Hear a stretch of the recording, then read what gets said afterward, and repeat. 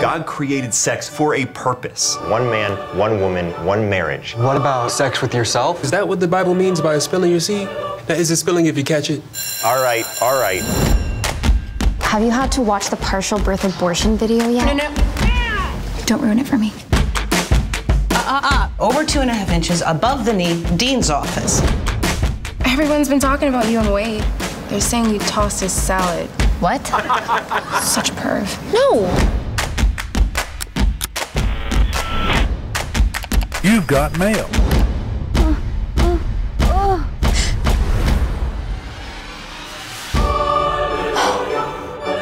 Alice, dinner. Bless me, Father, for I have sinned. I watched people having sex. This retreat will strengthen your relationship with Jesus. Alice, right? Welcome. Oh my God, that's Chris. He's only like the star of the football team. You are here as a part of God's plan. Awesome. Remember, God is always watching. Everybody say Jesus Christ. Jesus Christ! We're now gonna share times where you felt Jesus. My girlfriend dumped me. That was really rough. My grandma died. Well. You got me, keep me smoking hot, baby.